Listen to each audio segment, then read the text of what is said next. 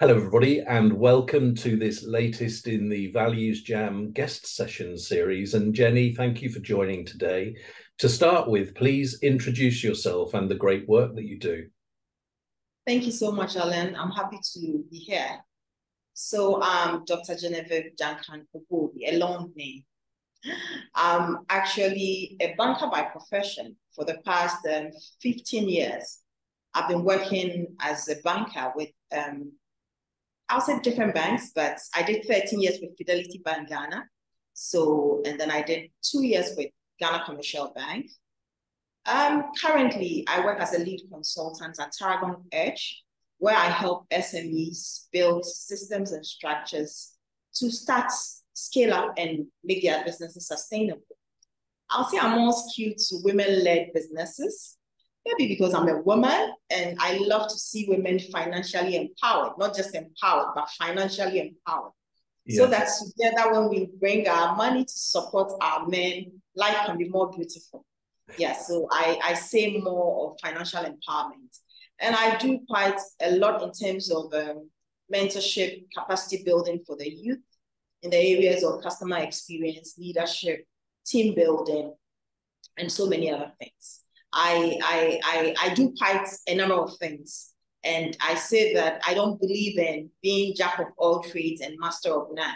So if you decide to be in 2 or 3 areas, ensure that you're good at these areas, not just being there, but practice, continuous practice makes you perfect. So I love to teach. I love to share knowledge.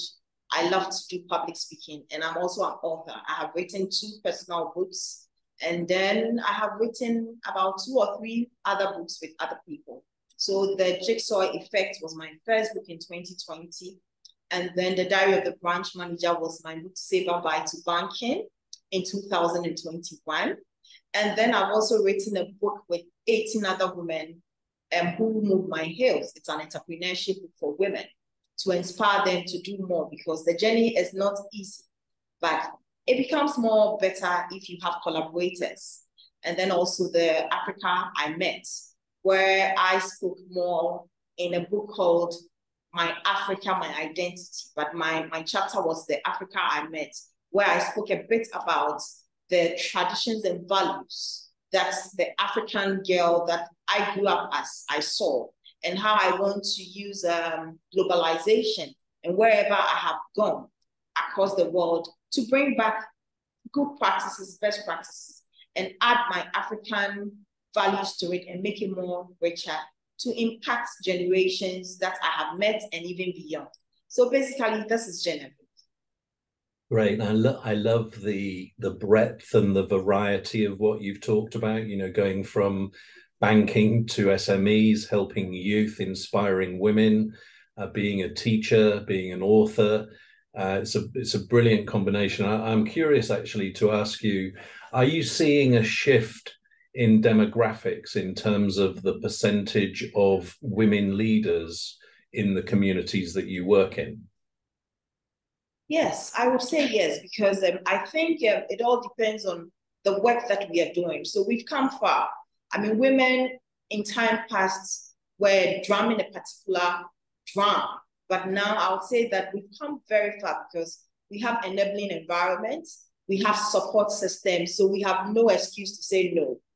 But what I would also say is that it's collaborative effort. So I have a women's network called the WISE Network. And the WISE stands for Women Intelligentsia in Service and Excellence. So it tells you that we are intentionally recalibrating the mindset of women and the youth that, look, as women, we can actually get to support, get to collaborate, get to partner, and do what we are doing even better. So consciously, a lot of women are being drawn to the fact that it is not just about knowing it and keeping it to yourself, but it's more about impact. So that is what I think we are doing. And I think in my space, this is helping a lot of young people come out of their shell. The natural or the regular African woman is a laid back person, can do it, but wants to do it in his or in her corner. Let me put it like that, in her small corner. But where we find ourselves today, when you can do it, share the ideas, get collaborators, come together, work together, get it done, get it seen, and get it, even if it's not recognized, at least you've contributed, you've impacted. For me, that is what is important. And I think in my own small way, with my other women network, I think we are doing a great job in Ghana and even across Ghana. And I know a lot of other women are doing the same across their country. So I think women are doing better now. They're coming out of their shell now. And I think with you, our men supporting us, it will even get better. That's good to hear. So let's take the ValuesJam card deck. I'm going to get the cards out. And how many piles would you like me to make in front of me? How many piles of cards shall I make? Okay, you can make 4. It's fine. 4. Okay. 4 or 7. I don't mind. 4, 7, 9.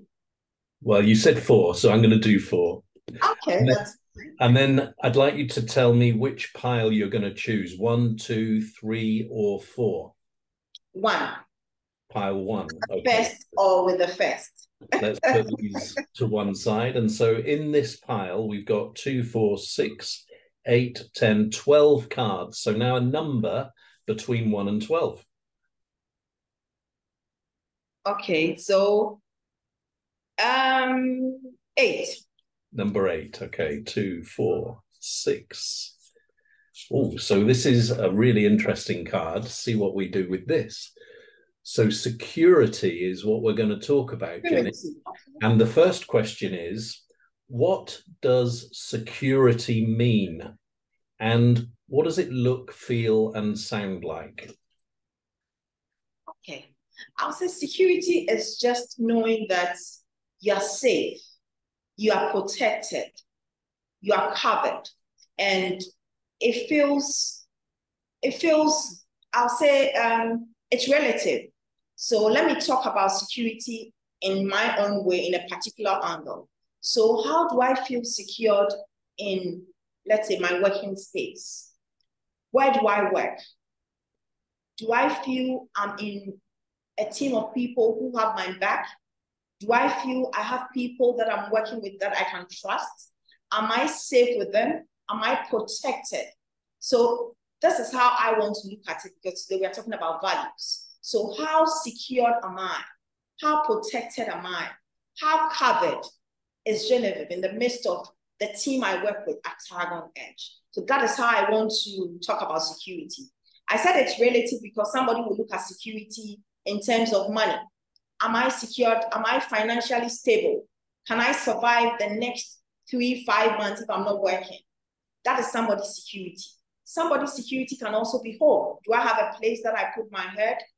Can I say that when I sleep at night, I'm safe? So security is in different levels. But I would want to look at it from my angle as in my team. How I work with them. Am I protected? Do they have my back? Do I have their back? That's how I want to look at it. Yeah, and when I was listening to you talking about it there, it strikes me how, like you say, when we're talking about security as a value, it's really about how you feel. And yet the word security, when we use that word in life more generally, I think often we refer to almost the function of security, so you've got security guards making sure that a place is secure and all of this sort of thing. But sometimes it feels to me like there's a disconnect between the function of security and the feeling of security. And let me just explain what I mean by this, because I was talking to somebody in America about gun possession and use in America, okay? And I heard a story about a guy who said his 8-year-old daughter came home from school and he said, "How was your day?" And she said it was okay. We had a gun practice. And what this means is that they imagine a scenario where there is a shooter in the school and the kids have to practice what to do. And when I heard this story, I was just appalled, because is this normal for an 8-year-old girl? I don't think it should be. You know, if it is normal in her life, it shouldn't be. And yet the answer to this problem, I've heard people say, oh, give the teachers guns. You know, that's security. But that doesn't feel like security at all. So that's what I mean by the disconnect between the feeling of security and then these measures that some people want to put in under the name of security. What are your thoughts about that? Yeah, I think I agree with you perfectly because, yes, as human as we are, we always want to be ready to defend, ready to protect ourselves. But in this particular example, I would say that I also don't agree to the fact that practice or be ready, ever ready to defend yourself in terms of even teaching our young ones, because these are values. So what values are we trying to embed in them? That it's okay to kill. It's okay to shoot. I mean, I would rather say that we should rather get the school protected, because in the event where you even teach these young girls to shoot or these young youth to shoot, how well are they going to shoot against the attackers? So I don't think this is good enough a value that we should actually inculcate in our young ones. Let's try and do it in a different way. That is how I would put it. Yeah, it seems to be missing the point, you know, because what it's doing is kind of treating, orienting their mind to always be ready to fight. Yeah, and also it normalizes it in their life, right? Which, for me, anyway, you know, different people will have different views on this, of course, but it just seems to me to be totally alien for a civilized society to be accepting that we will have people with guns in our schools shooting people, and therefore we have to practice what happens there. Okay, and then what about the metaphor part of the question, Jenny? So security, what does it look? So what image comes to mind? What sound comes to mind, and what feelings come to mind when you think about security? I just did this. Yeah. So when I feel, it's like I want to feel protected. Yeah. I want to feel that I am safe, you know, and in whichever regard, I want to know that somebody has my back. I can hug someone. I can get to hold someone tight and know that, okay, I am safe. I'm not alone. Somebody is with me. That is the feel. That is how I would feel. And that is how I would think. Yeah. And so the feeling for me is one of warmth, actually. So security and warmth seem to go together for me. The sound of security is, I don't know what exactly it is, but it's a peaceful sound. There's no loud noises and stuff like that to interrupt you. And the image of security actually is like a security guard. So that image just out with a gun. I'm not sure with a gun. I think I would choose a security guard that was so good at martial arts that they didn't need a gun. I agree. I had one stout security man, handsome looking, well spoken, well dressed, well groomed. And you know, anytime I see him, I used to be in the bank then. So anytime I see him at the door, I feel safe. And when customers come in and they see him, they feel safe. So I get you. Yeah. Now, Jenny, you've mentioned the word safe quite a few times at the beginning of our conversation. And so I'm wanting to understand from you what you see as the difference between safety and security, or are they the same thing? I would say it goes hand in hand, or it works together. Let me put it like that. Because safety, you cannot be safe if you don't have a sound security. You cannot be safe if your security is left on the loose. You cannot say you're safe when you don't feel protected and secured. And that is why most times, let me go to the typical contest. That is why most times in our homes, when we say we've secured our homes well, we have a security guard. We have some sort of alarm system. We have some sort of barbed wire. You know, we feel we are secured. It tells us that we are safe, you know, so it works together. Once you're using the word security, safety is in there. Okay. And I think I've got a slightly different view, because what I'm thinking about here is, imagine that you're in a very peaceful, beautiful environment where there is no threat. So you are safe, right? You feel safe.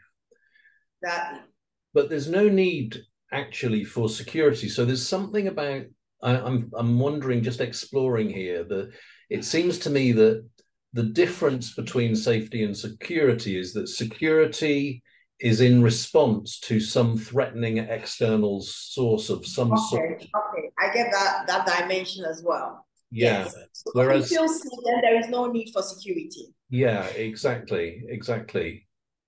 So Yeah. in this case, then we'll say it's like the opposite. Yeah. So what we're saying is that when you don't feel safe, that's when you need a sense of security in order to reinstate that sense of safety. That's helped navigate the way through that. That's good. So let's get more practical now. Here's a question. When have you noticed a lack of security? This is going somewhere, but it's fine. It's all part of the learning process. I would say honestly that when in my first marriage, I felt that the union is supposed to make you safe, because, you know, where you feel you are down, where you feel you are worried, there is somebody that you can fall on. There is somebody that you know is there to protect you. So I remember when I had a series of miscarriages, I had like 8 of them. And I felt I was all alone. I felt I was left loose. I felt I was out there to be, you know, captured by everyone. I felt I had nobody to actually lean on, except, I mean, I'm a believer of Christ, so I accept that, and then my family's support system.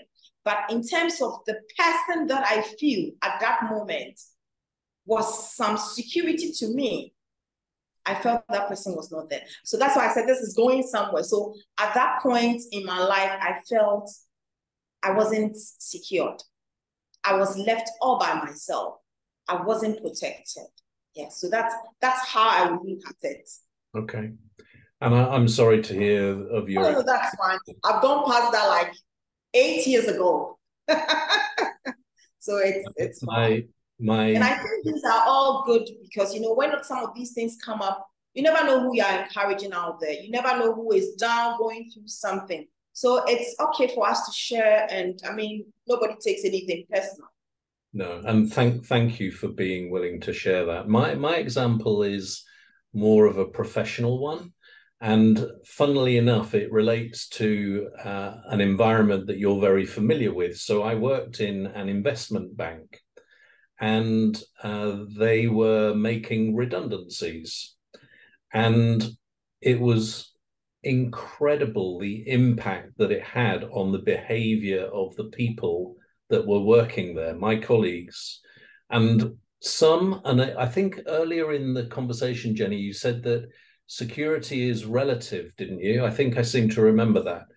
And yes, I think this is probably a story that explains why that is the case. So some of the people in the bank who either were long-serving members of staff, or perhaps towards the end of their career who had a good pension and all of this sort of thing, didn't seem to be too bothered about what was happening.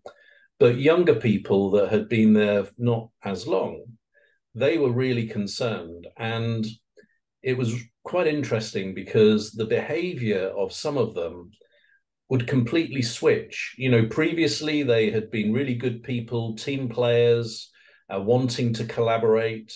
And because of this news of a program where some people were going to have to leave, suddenly those people were out for themselves and nobody else. And it was quite astonishing to see the turnaround.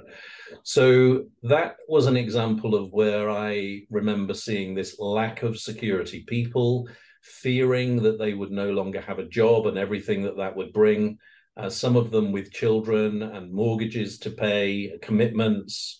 And that's why it reminded me of your comment about it's relative, because it's all about the context rather than what is actually happening. Perfectly.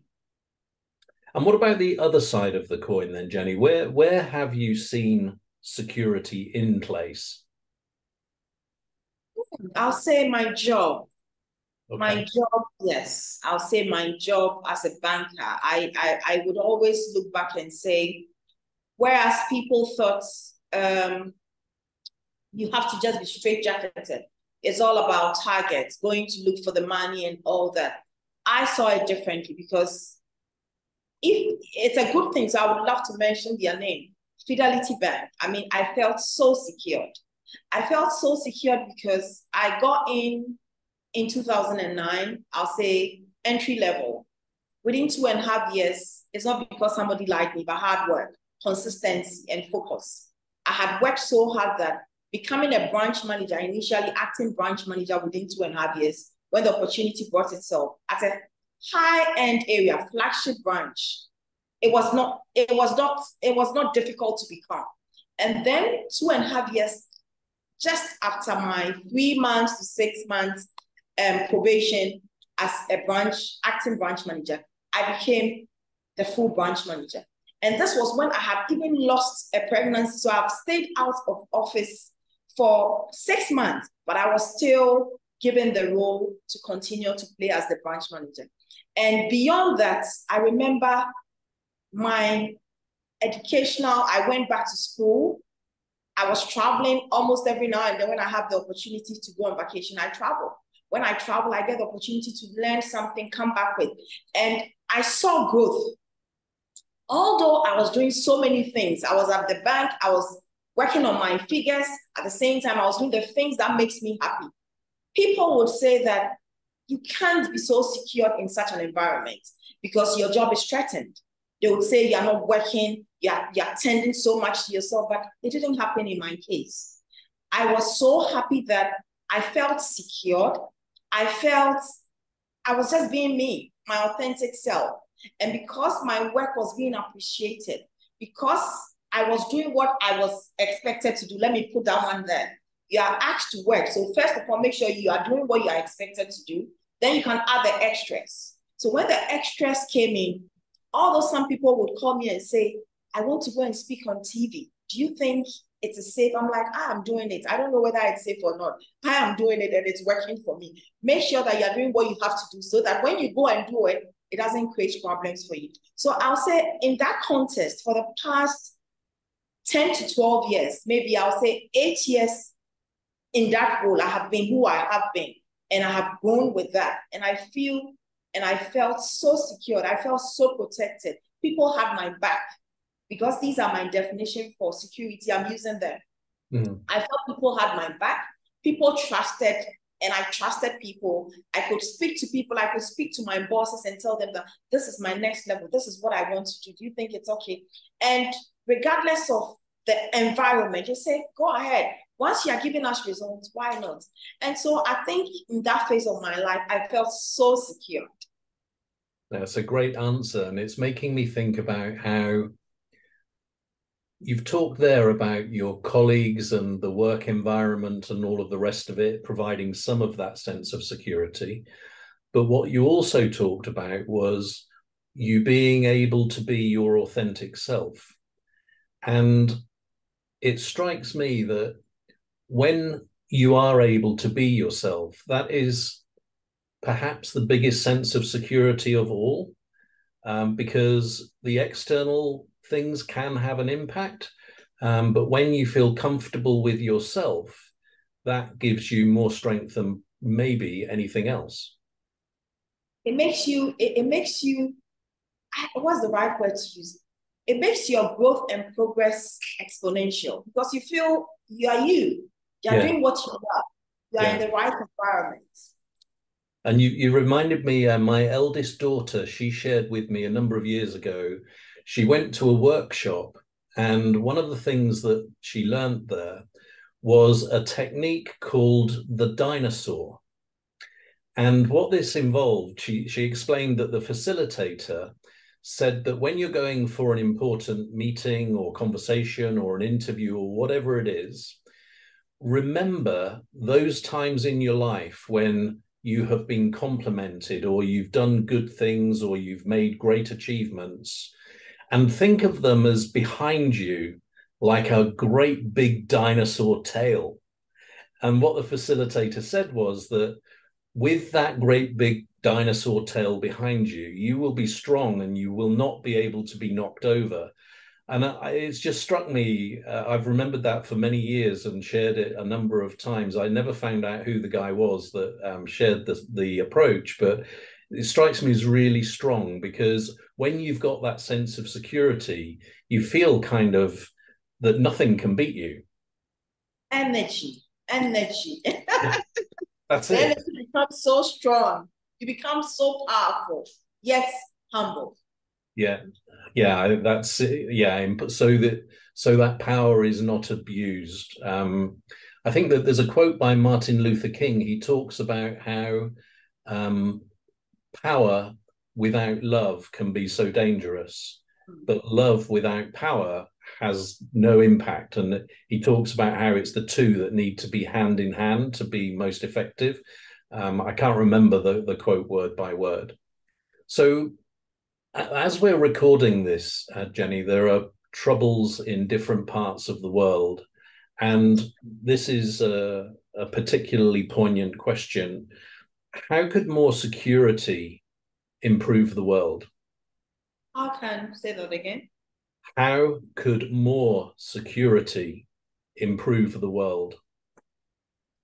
I would say that, like you said, what we are seeing now, we are having a lot of challenges in terms of security across nations. And I think as much as all of us are doing our bits in the political space, let me put it like that, I would want to look at it from everybody's point of view or individual point of view. What can you do? What can I do as Genevieve to make sure that there is security where I am? My jurisdiction, my locale, my country. So let me use country specific. So for instance, where I come from in Ghana, we have quite different tribes, right? So how would I ensure that I am an Akan? I work with Ewes or others. I work with the Gans. I work with the Northness. I work with different people. How can I ensure that my talk, my words, my actions are not in a way instigating fights or tribal wars or conflicts among people, even when it comes to worship or religion? How do I ensure that in a civilized environment where I work, how do I ensure that I'm a Christian? But how do I ensure that diversity, me understanding that I'm a Christian, but you can be a Muslim, you can be a Buddhist, you can be an atheist, you can be anything, but I still need to work with you. Once we get the concept right, that security starts from me, Genevieve. Once I am not saying things, I'm not instigating things, I'm not bringing about things that will cause confusion. Even when it comes to our political thoughts, I might be aligned to a particular political party. You may be aligned to another. We are all at the workplace. How do I ensure that my words, my actions, even in my doings, I don't create confusion that would instigate conflicts? And once conflicts are instigated, remember, our security is not assured. Because once somebody feels you are victimizing me because I belong to this sect, or I belong to this party, or I belong to this group, and that person's security is challenged, what happens is that negative motives, ideas, and that is when people generate evil thoughts, and that can affect our security. And once my security is affected, remember, so many other people depend on me. Their security will be equally affected. So what I want to say is that in trying to solve a global issue, let's look at it from a local perspective. So how are we in our little small ways ensuring that there is peace, there is harmony, I don't want to use the word equality because it can never be equal, but let's ensure that there is fairness so that people feel that they are also cared about. People don't feel that they are marginalized or they don't matter. And so they can now think that, okay, once I don't matter, whatever I want to do, whether it affects you or not, I can also do. And I think this is what is happening globally, because once I feel I don't belong to this, I belong to that. And I also feel that I don't matter. So let me go to the people, let me align with the people that I matter to. Then we can connive and then have issues that we don't really care about when it comes to security. And I think that is how I want to look at it. I don't want to go too deep in the political scenes, but as leaders, I want to advocate that let's preach and practice it in our own small way. Because if we are talking about values, it means, what do I stand for? How am I ensuring that in my own space, I am not creating confusion that will create threat in terms of our security? And then once my team members understand, it can escalate to the next level. And then they also make sure that they are doing that at their level, even when it comes to salary or packages at work. How fair are we being so that people don't feel insecure? Once they are not secured, evil thoughts comes to mind, and then this can escalate into other things like we are saying globally. And that we are seeing it in a different space because this is about power, this is about territory issues. And I don't want to go too much into that. Yeah.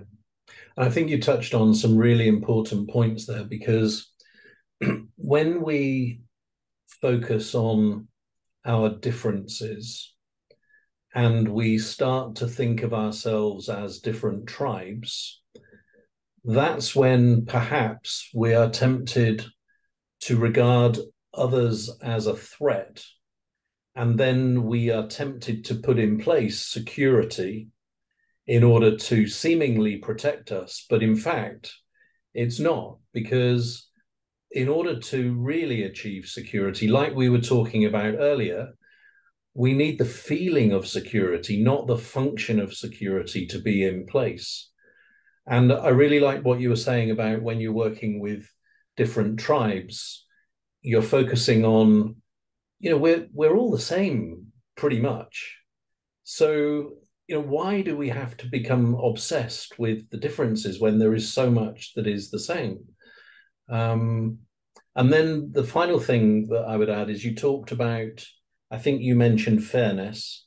And when you said that, I was thinking, if only in the world we could have, maybe there's more things than this, but fairness, dignity, and respect, then you wouldn't need the function of security, because people wouldn't feel threatened and there wouldn't be scarcity of resources that people are competing over.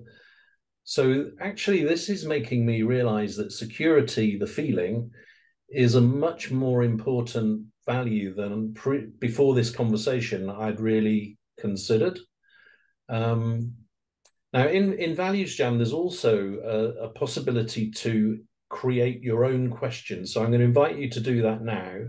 So ask your own question about security, beginning with who, what, where, when, why, or how. And this is a question to the two of us, and either I can go first or you can go first. Okay. How would the world look like if we all felt there were no issues with security? How would it feel like? Well, my immediate reaction is that it would feel so much better than it does at the moment. But then, because we are human, I wonder how long that would last before certain people, what? I said, exactly, because somebody brings a problem that will make all of us feel so unsecured again. Yeah, because I'm thinking, you know, there would be some people that were greedy and wanted more. And then when that starts, it's like a disease and it just spreads like the pandemic. And then before you know it, you're back to square one. So I know that you're asking a kind of provocative, idealistic question. And what you did to me was took me to a really great place, but it only lasted like that before. Ideal world, which is Yeah. not possible. Yeah. Yeah. What's your answer to that question, and where did the question come from? Oh, I would say that I'm just looking at the ideal situation, which, I mean, the probability we all know. So I'm looking at the ideal situation where I, as Genevieve, I'm behaving in a rational way. You, as Alan, you are behaving in the rational way. And like you said, scarcity is not a problem. So once Genevieve is eating, I know Alan has to also eat. I'm thinking about you.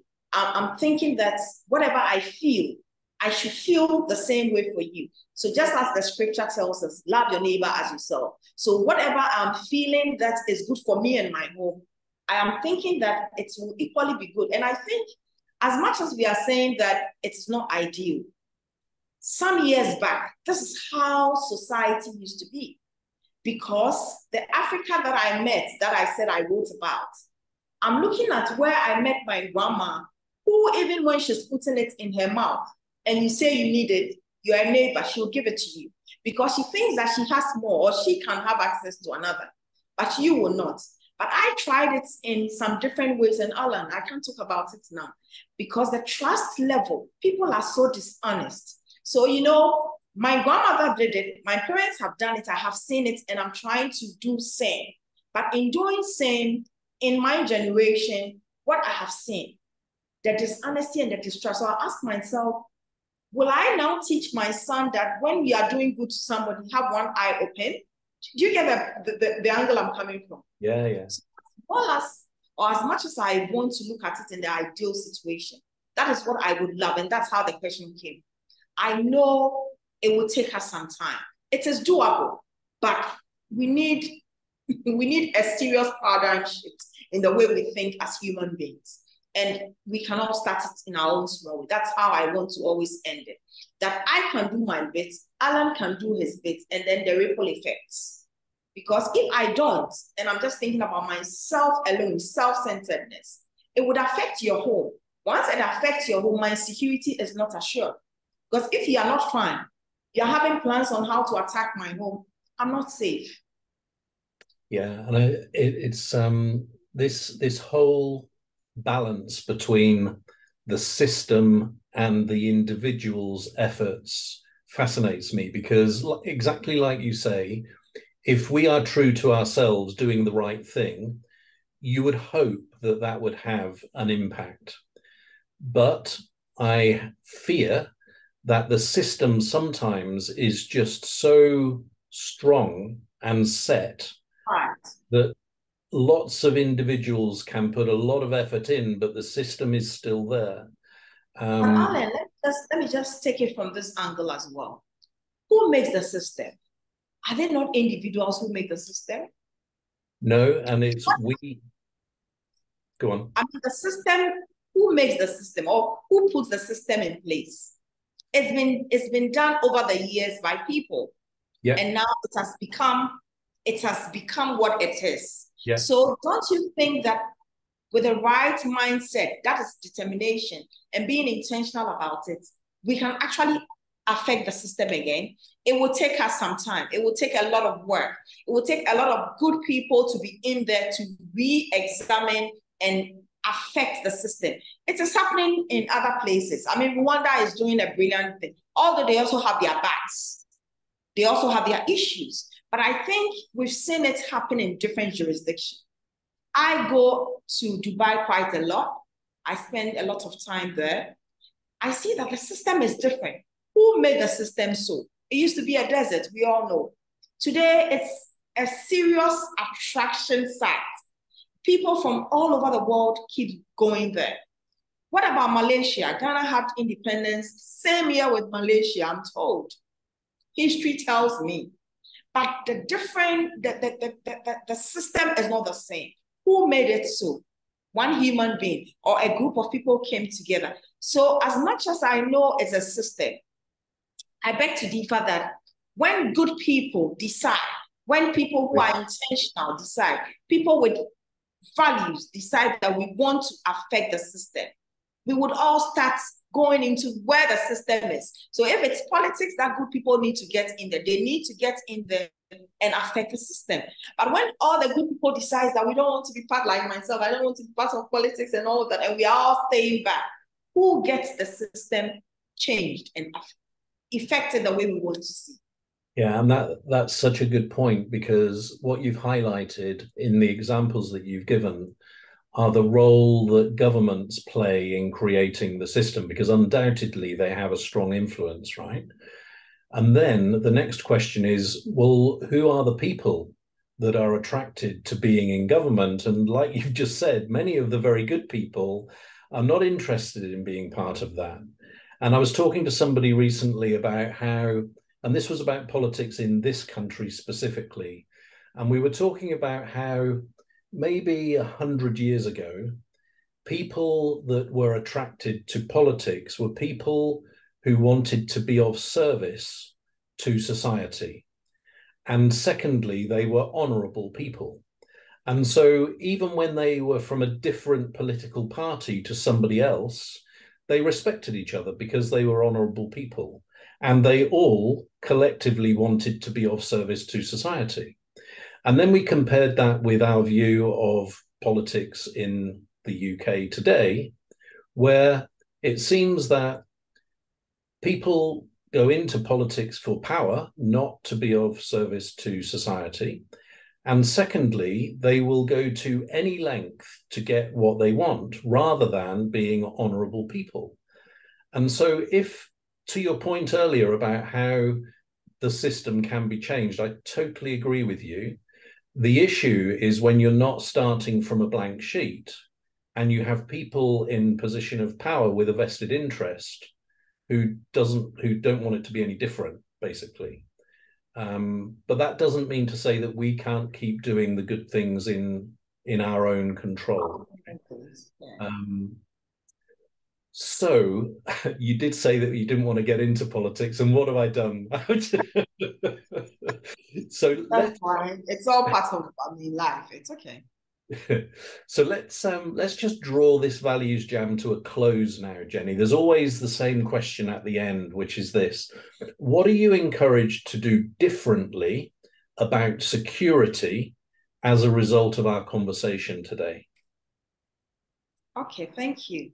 So from my angle, I'll say that maybe my take away is going to be what you said, that in talking about security and safety, I would now look at it as if we are safe, if we find ourselves in a safe environment, in a safe world, why then do we have to worry about security?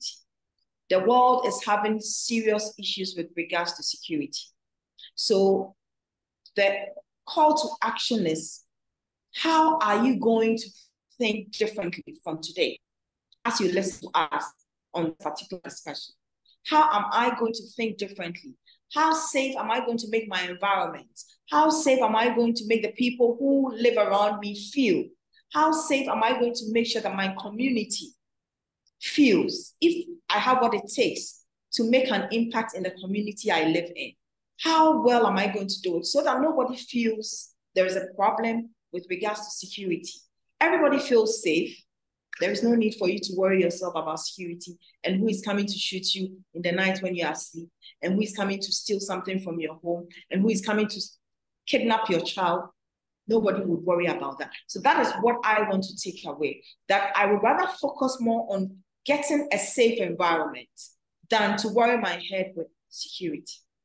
And once I have this mindset, I think the positivity helps. So once I have the positive mindset, it encourages me to do things that will create the enabling environment that is safety. And then I won't have to worry so much about how protected I am in terms of security. Yeah.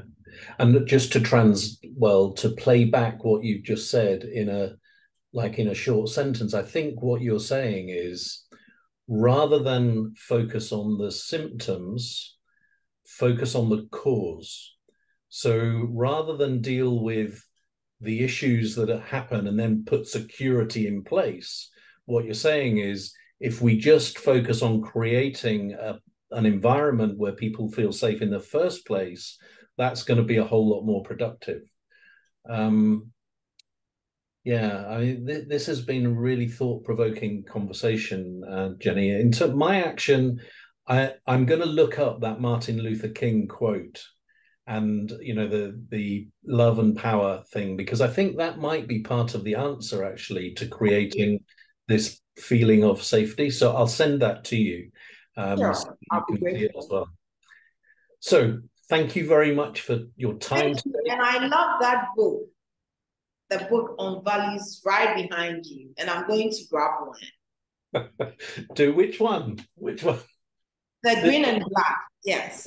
Yeah. So that's about the values economy. So it talks about how there are three drivers which make things different now than they ever were before. So we make choices on a different basis. We used to make choices on a pretty financial basis, whereas now we're making it on the basis of what is important to us. So fair trade is a good example. People are willing to spend a 25% premium because they believe in the way that product got onto the shelf. So choice is the first one, and the other two begin with C as well. So the second one is communication. So this is all about the internet and social media and how we're able to share our thoughts and feelings with millions of people all over the world. Like we are doing now. In a heartbeat. So communication is the second C. And then kind of connected to that one, the third C is control. And this is about how organizations used to own their brand. So, in the bank that you used to work for, the senior guys would lock themselves away for a couple of days, come up with how they wanted to be seen in the marketplace, and then use advertising and public relations to get that message out there and kind of hope that enough people would believe them. Whereas now, because of the communication piece and because of transparency, organizations are no longer what they say they are. Instead, they're what other people say they are. And that includes their customers, their employees, local communities. So those three C's, choice, communication, and control, have created a perfect storm, which I refer to as the values economy. So you can get it on Amazon. You have Amazon in Africa, don't you? Yes. Yeah. So is it South Africa only? No, I don't buy through Africa, but I'm on Amazon. My book is on Amazon, so right. Okay. My account, I get. Well, enjoy it, and I would actually pick one in the UK. I'll be there soon. When I'm there, I'll let you know. Well, I'll pick an autograph one. And also, well, if you're coming to the UK, I will give you one as a gift. We should meet. Oh, that would be nice. Okay. Thank you so much. Let me know the dates, and we'll sort that out. Cheers, Jenny. Sure. I will. Thank you so much. It's been a pleasure